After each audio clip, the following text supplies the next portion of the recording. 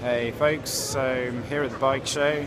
Just found the Planet X stand. It's got some pretty cool stuff on this, so I'm going to be wandering around giving you a bit of a look at what's going on. I've done a little time lapse, so I will upload it this time, I promise you. So yeah, just going to wander in here and have a little look around at the Planet X bike. It's got some pretty cool stuff going on. Hard to kind of show you from the video aspects, I know.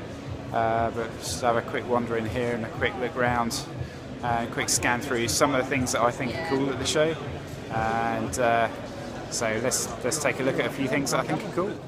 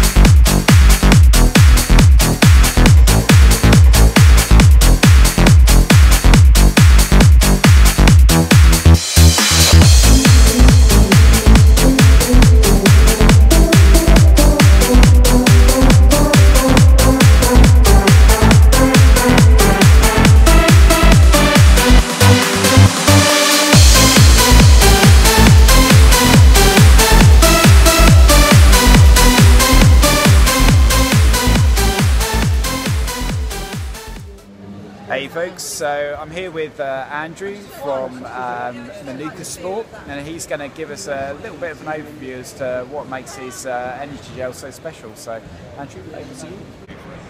We're launching the energy gel here at the show. What's different is mainly the ingredients. What we're looking to do is launch an energy gel that contains Manuka honey from New Zealand. A lot of the energy gels in the marketplace today contain maltodextrin and sugar syrups within the ingredient. What we try to do is create a clean, natural product. So it contains 16% Manuka honey, and it also contains glucose and fructose, and also fortified with the electrolytes, as you would expect to find in an energy gel. The retail price will be around £1.50, so it's also very competitive against the other gels in the marketplace today.